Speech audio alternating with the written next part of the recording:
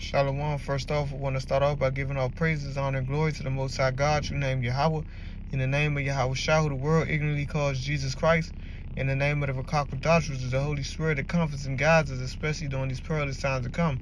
I also want to give a double honor to our apostles and elders of great millstone, teacher, rule well with truth and sincerity, and peace and salutations to the elect. As you may know, these internet epistles and our teachings in general is more so geared to the Lord's chosen people. The Most High God of the Bible has a chosen people, and they are the Israelites. Today consisting of the so-called Negroes, Latinos, Native Americans, and Israelite foreigners that may look like heathen but are not heathen because their father's seed line traces back to one of the 12 progenitors of the 12 tribes of Israel that's written in my bio. As for the heathen, the other 17 nations outside of the nation of Israel, the Lord doesn't give a damn about, but tuning into these videos, my videos and other brothers' videos here at Great Millstone, starting from our apostles on down to the men that teach the same doctrine and truth and sincerity, you're going to find out what your judgment is to be according to the scriptures. But without further ado, this video is on the topic of the fact that the Lord is looking for those that are going to endure to the end, because the end hasn't come yet.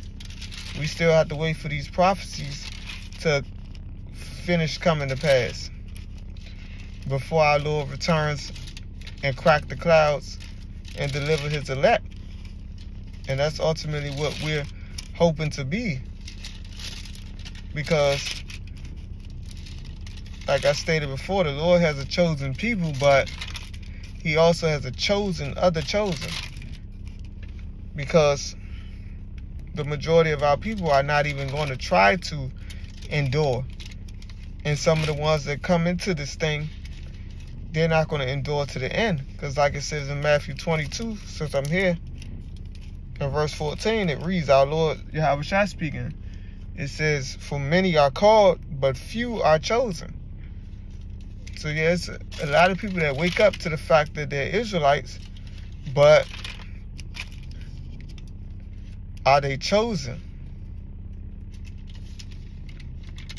Do they have the endurance, the stamina to go through what we have to go through in this thing of ours to serve the Lord? Because it's not going to be an easy walk. The scriptures say enter in at the straight gate, which straight is basically talking about a path of difficulty. You can't come in this thing believing that you're going to be prosperous in this kingdom, because this is not our kingdom. This is Satan's kingdom. And the ones on the bed of Satan in the flesh is the so-called white man, whose forefather is Esau Edom in the scriptures. Matthew 24, and I'm going to grab verse 13, it reads, but he that shall endure unto the end, the same shall be saved. That's our Lord Yahawashi speaking. So you have to endure until the end, like I stated. I'm going to grab the next verse. And this gospel of the kingdom shall be preached in all the world for a witness unto all nations, and then shall the end come. So that's why you see the men out there on them highways and the byways and on these internet epistles, because ultimately that's a commandment of the Lord for us to do.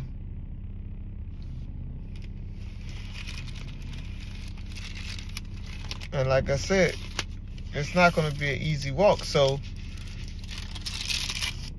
when you end this thing, you know, being in the flesh, you might get tired sometimes, and sometimes Satan might be trying to tempt you to make you feel as though the Lord isn't dealing with you. But you gotta have the faith to rebuke those demons when those demons try to come into your mind. Because just like it says in Luke 22, In the third, starting at the 31st verse, the Lord told Peter that Satan desired to sift him. And that's what Satan desires to do to the elect. But the Lord isn't going to allow that to happen. Because the elect was already chosen from the foundation of the earth.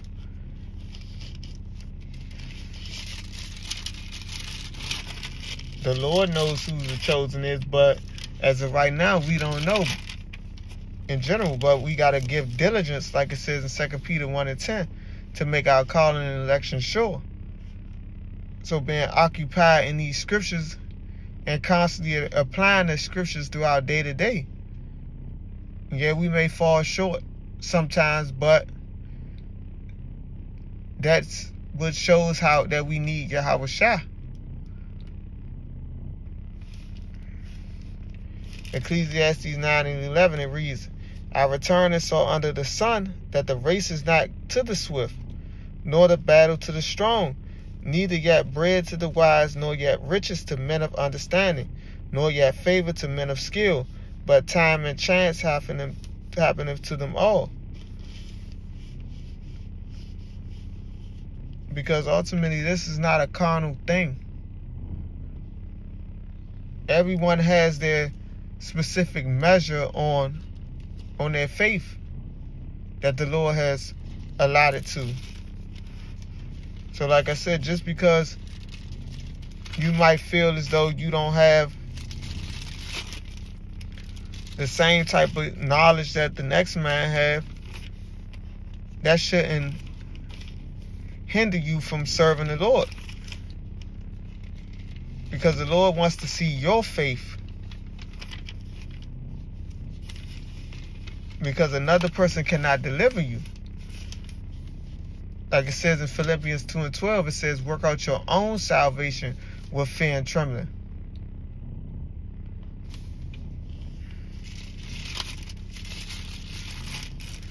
So yeah, we help out each other when we can, but like I said earlier, we got to enter in at the straight gate. And the straight gate isn't the same as the wide gate, which, as we know, the scriptures say the wide gate is what leadeth to destruction. Because in the wide gate, they don't have discipline. Like I always say, when you're on a wide gate, you have leeway to stray off in that area, stray off in that area over there. As in, for an example, indulging in worshiping this false god, that false god. That includes Jesus Christ, Allah, Buddha, etc. You're able to change your sexuality.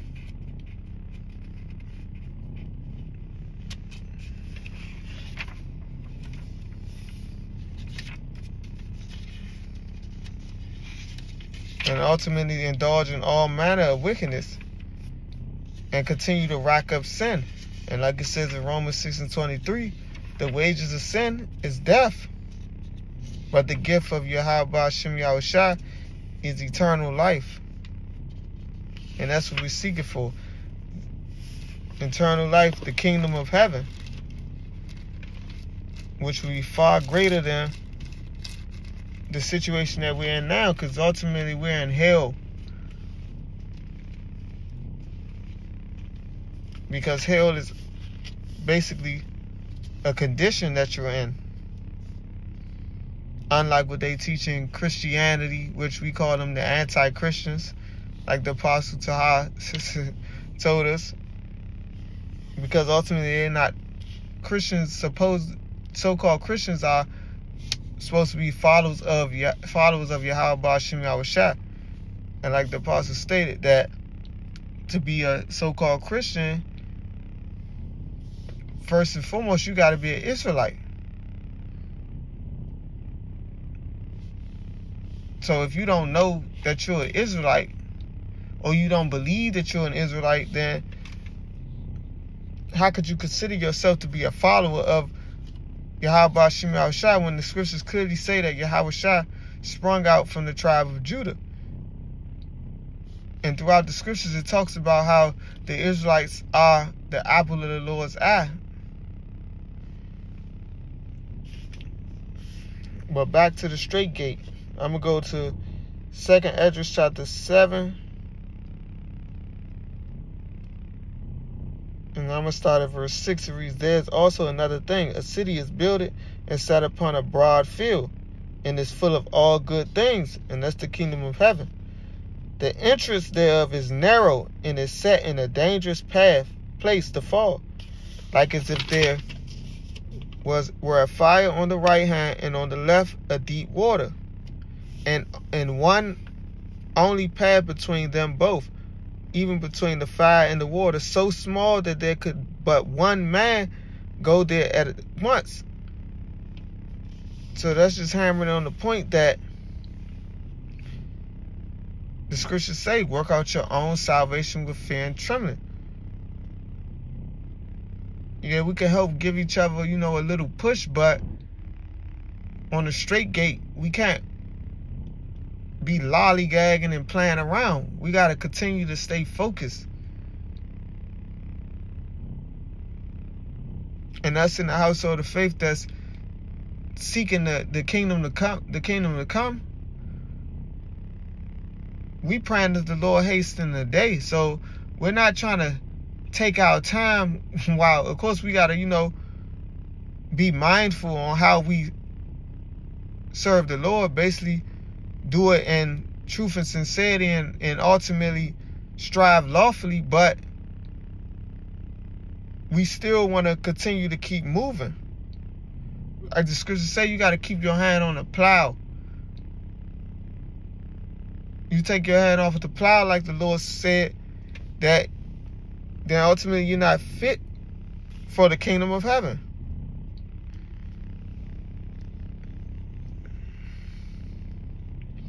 Verse 9, it said, "If this city now were given unto a man for an inheritance, if he never shall pass the danger set before it, how shall he receive the inheritance? And I said, It is so, Lord. Then said he unto me, Even so shall Israel portion, because for their sake I made the world. And when Adam transgressed my statutes, then was decreed that now is done."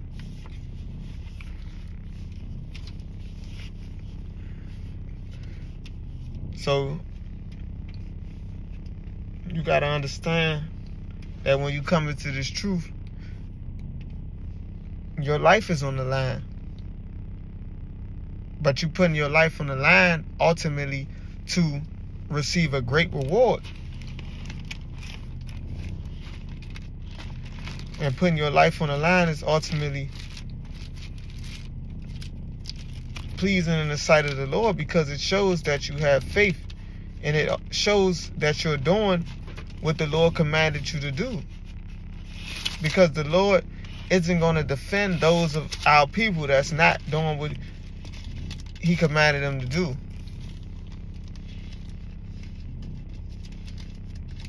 Because how could you expect somebody to want to defend you when you bucking up against the words that the Lord speak,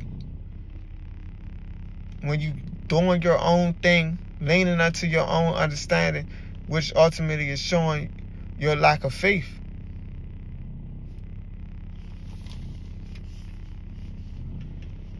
Romans 12, and I'm going to start at the top. It says, "I beseech you therefore, brethren, by the mercies of the Most High, that you present your bodies a living sacrifice, holy, acceptable unto the Most High, which is your reasonable service." So we're supposed to be presenting our bodies as a living sacrifice for the Lord. And that involves us serving the Lord to the best that we can do, in truth and sincerity. Denying ourselves of certain things that we indulged in before finding out this truth. Like the scriptures say in Isaiah 55, and I believe verse 7, it says, "Let the wicked forsake his wicked ways, roughly paraphrasing. We were once Gentiles, like the scriptures say.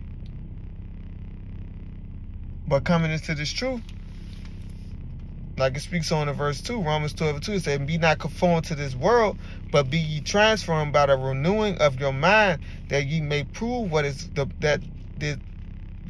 that good and acceptable and perfect will of Yahawashi. So we're supposed to be being renewed in the mind, putting off the old man,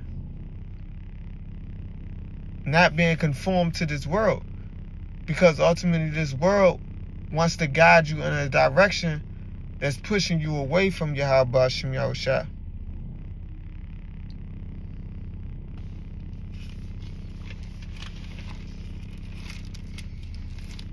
And ultimately that's going to lead you to destruction.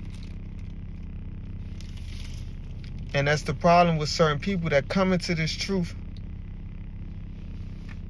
and they get it entangled with the cares of this world, and they end up falling out to the point, like the beginning of this lesson is talking about, they don't endure to the end because they fall in love with what the wickedness and the pollutions that they were indulging in before finding out this knowledge, and they feel as though that is not worth it, or they basically lose the faith,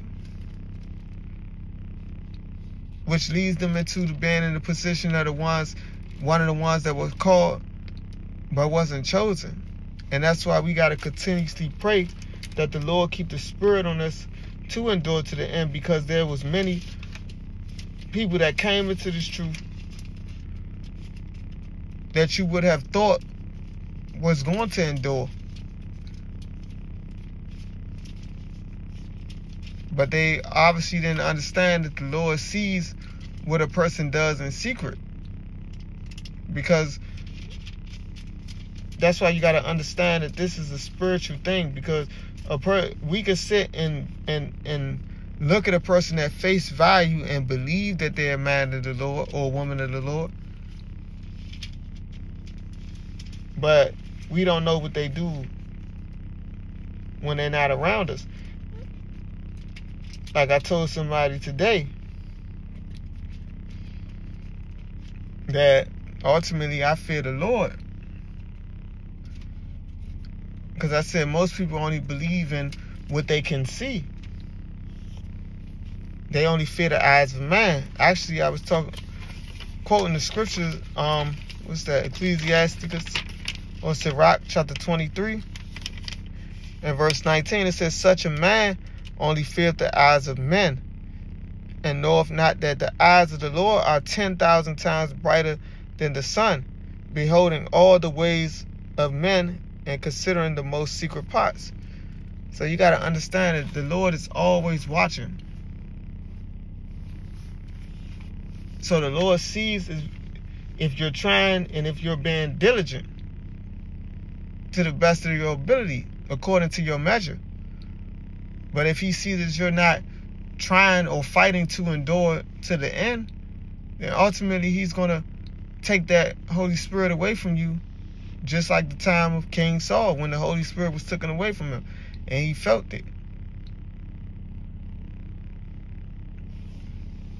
But like I said, the point of this lesson is that the Lord is looking for the ones that's going to, the Lord is looking for the ones that's going to endure unto the end.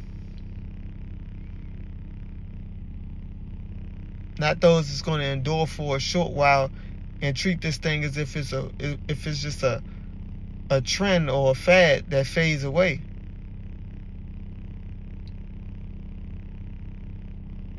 Because this is basically our heritage. And while we're in this polluted and wicked kingdom, we got to continue to pray and spiritually fight against these demons that try to come up against us, including the ones that try to hop on us, hop on our close relatives, loved ones, etc., that try to steer us off the path of enduring to the end of this race that we're in, this spiritual race that we're in. But Lord willing, that was edifying. Shalom.